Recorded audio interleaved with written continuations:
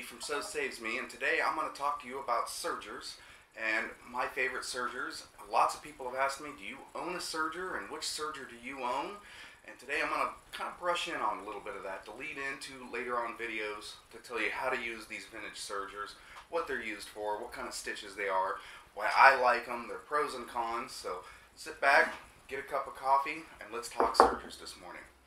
So if you're new to sergers and you're thinking to get a vintage serger from the late 70s, early 80s, you know, an all metal, high quality machine, I'd probably recommend you don't. If you're new to it, you don't quite understand how sergers work, what they can do for you, a vintage is probably not for you. Most of these machines, again, early on, they were just trying to figure out how to get these into the homes. They're hard to thread. The documentation is usually poor on them. They don't offer a lot of options. They're pretty much locked to a single stitch or a single width. If you're new to serging, I recommend a Brother 1034D. They're very easy to use. There's lots of documentation on them. There's lots of people that use them. Lots of guides on how to work with them. I'm not going to bother with videos on this. There's plenty of them out there. They are nice machines. The tension's easy to set up. They do multiple stitches, 4-thread overlock, 3-thread overlock. They can do a flat lock. They're just an all-around great purpose machine. I've used mine for 2 or 3 years. However, if you buy one of these, just go ahead and assume that you're going to be buying a new one every few years. They do have plastic in them. They are built pretty good. I've torn mine apart multiple times to oil and service it to keep it going, and in the end, honestly, this one's getting sloppy. It didn't make a difference. I found out that the overlock finger and the foot are designed to wear out over time regardless to what you do. The foot and the overlock finger is roughly $90 for replacements. I only paid $180 for the machine. So buy one, use it. I would love to say that I didn't get my $180 because Brother's not my favorite, but I did. This machine has ran a lot of thread. I think this is the 10th set of cones on it. It's just now starting to get sloppy. Highly recommend these for new people. As far as vintage machines, there are a lot of vintage machines. I don't know a ton about all of them. I have seen some Jukies. I've used some whites. I think out of all the vintage machines I've used, I like the Riccar's the best. They're semi-industrial. They're heavy. They have all metal parts. They're just a great quality machine. However, their documentation is very poor. It is awful. Like 2 pages tells you what parts you got and kind of a halfway way to thread them. I mean, they're awful. If I wouldn't have used my Brother and learned how sergers work, I would have probably never been able to get one of these to work the way I wanted to. So here's my first one. And a lot of people think that sergers, when you say a serger, they automatically assume it's a 4-thread overlock or a 3-thread overlock, and that's not always true with sergers. In my opinion, sergers is a wide variety of machines that do more than one thing in a single operation. For example, these sergers do trim the edge of the material while they stitch, and it saves a lot of time, especially if you're cutting. I mean, I've been known to cut up a pattern, put it on the material, and I don't even trim around the edges. I just stick it all together, run it through my serger, and let it cut the edges, pattern and all. So there's a cheesy way to do things that's quite a bit faster. The Riccar 320 is a 2-thread serger. It is not a 3-thread or a 4-thread. It is a 2-thread. This machine does a 2-thread flat lock and a 2-thread edge stitch.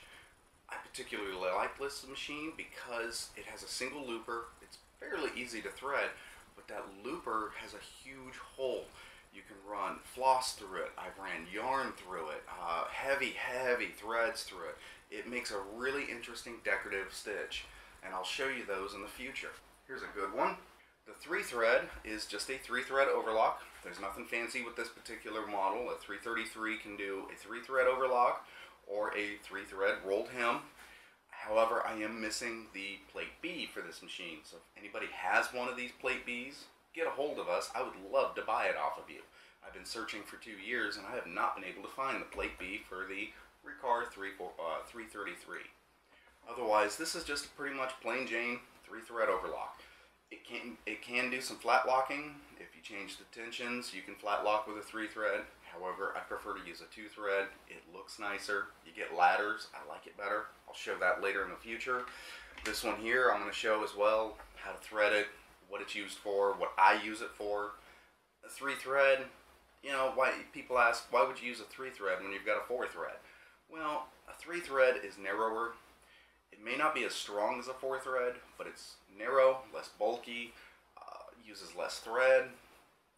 There is some instances where 3-thread is just handy. If you haven't already noticed, you're starting to see a scheme in Riccars. You notice the bodies are shaped the same. They're all got nice handles. The tensions are about the same. I mean, these are literally duplicate machines. The beds, the sizes, everything. That's one reason why I went with this type, because I can get multiple different sergers in the exact same size, and I made me a desk that they all fit into, and I can swap machines around without having 10 sergers set up and keep them on a shelf, pull them down when I want to use them. So here's a 340, and it's a very interesting machine on the aspects that if you've ever looked on the inside of the jeans, you notice the seam has like an edge on it and then this funky stitch right behind it. It's a chain stitch. This machine does a 2-thread chain stitch and a 2-thread edge stitch. It's perfect for jeans. It's designed to run really heavy thread, Tex 60, Tex 127, I mean real heavy duty stuff. And then the edge stitching itself is designed for lighter weight threads, you know, like you would normally find on sergers. The machine can be set up for a 2-thread only. Like the 320, it can do a 2-thread edge stitch or flat lock. However, the looper on this one's not quite as heavy, so you can't put in yarns, bigger thick materials. And then it can also be set up for just the 2-thread chain stitch. And I've used that for sewing patches together and things like that, and it works really well. It's not as bulky as an overlock. So there's an interesting solution right there. So here's a serger that doesn't do an overlock at all. It does an edge stitch and a chain stitch. And there are vintage sergers that do that. As far as modern sergers that do that, I'm unaware of any, but I've never really done any research on it. I wanted all heavy duty iron, clad machines that aren't going to die on me. Now I actually have 2 of these, and they are the Riccars 343s. This is a 4-thread overlock, nothing super fancy again. You can, however, set this one up to do a 3-thread, but as you see, I've got 4 spools, 1, 2, 3, 4. I keep it 4-thread, and this one's got white. This one's just plain Jane 4-thread overlock. It doesn't do anything fancy. You can set it up for a wide 3-thread or a narrow 3-thread. As far as the Riccars goes, like the Brother, I can change the width of the stitch, and I can use a 4-thread or a 3-thread with that width changing. Riccars are pretty much static, and you'll find that with most vintage machines. They're a static stitch. You really can't change the width. You can change the length quite a bit, but they're pretty much what you see is what you get. Hence the reason why I have so many of them. Which moves us on to the last one in my army of these things, and this is a 343 DR. You notice I have black thread on this one. I actually have two of these guys that they're overlockers. The DR, the only difference between him and the other one is the DR differential feed, which I will get into in more detail in the future. And if you don't have differential feed, I highly recommend getting a machine that has it. And then the R, which is a rolled hem. Not a huge fan of rolled hem. I don't use it much. It's interesting, but I've always felt that there's better solutions. A rolled hem was always just kind of a cheap solution to me. When you use rolled hems on clothing, it just kind of looks cheap. I don't know. I've never really liked rolled hem. It's okay for like maybe a tablecloth that you don't really see it. It's close to the floor, but on clothing, I'm not a fan. The Brother, I will mention this. The new modern Brothers, they do differential feed, and it does do a rolled hem, and it is a lot easier to set the rolled hem up on the Brother than it is on something like this. This guy, I do have the plate for it. You actually have to swap out the needle plate to do a rolled hem. The Brother, you just pop out a little finger with a button, you're on rolled hem. Super simple. So as far as setup on these vintage machines, it's more difficult. That's why I have so many of them. It's like this one's already set up the way I like it. The other 4-thread is set up with white the way I like it. The 3-thread, it's set up with black. I would like to have a Riccar 330, which I do not have. I haven't been able to locate one of those for a decent price. I don't mind paying the $50 shipping, but I've seen a few here and there on eBay, but they wanted $300 for the machine. And in my opinion, these are not that $300 machines. They're in the wild, needing serviced, motors cleaned up, things like that. Maybe $50 in my opinion. I mean, they're worth $50. serviced, cleaned up, oiled, ready to go. They ship it to me. I can just plop it down on my desk and use it. Sure, $200 all day long. They're good quality machines. But be warned on vintage machines. Go look up the book. Read it. If it's confusing, go get a brother first.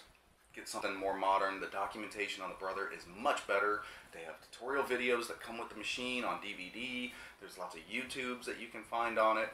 I would start with the brother if you've never owned a serger before. If you're going to be serging spandex and knits, you might want to consider make sure the machine has a differential feed. If you don't have differential feed, knit material bunches up on the seam. You really do need differential to make it look really clean.